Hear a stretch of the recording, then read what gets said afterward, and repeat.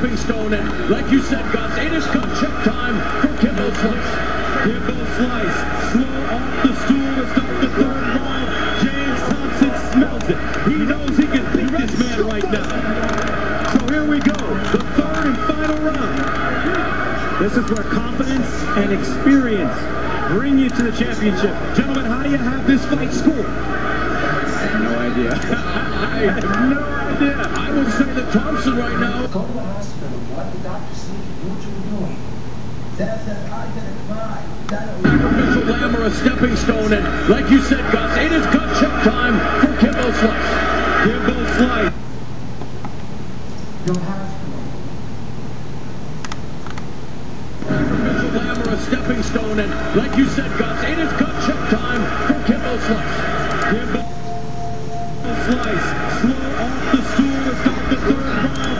James Thompson smells it. He knows he can beat this man right now. So here we go, the third and final round.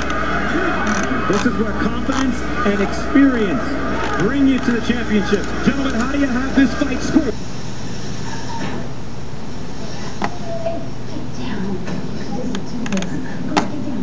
It's okay. Hi, Ace.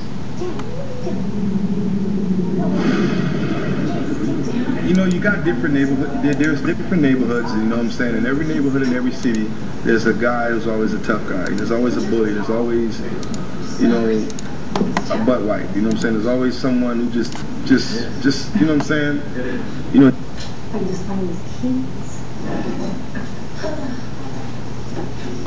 Where are you from? All over.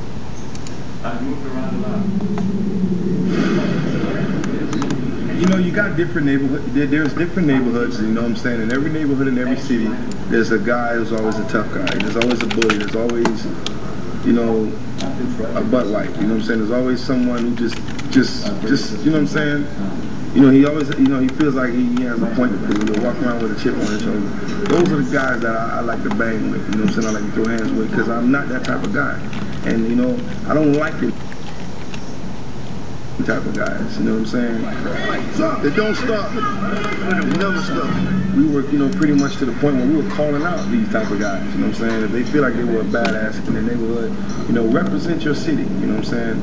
And when Trick came out with that song, Rep Your City, Rep Your Hood, that was the perfect song for us. Because we was repping our city, repping our hood. And it was in it.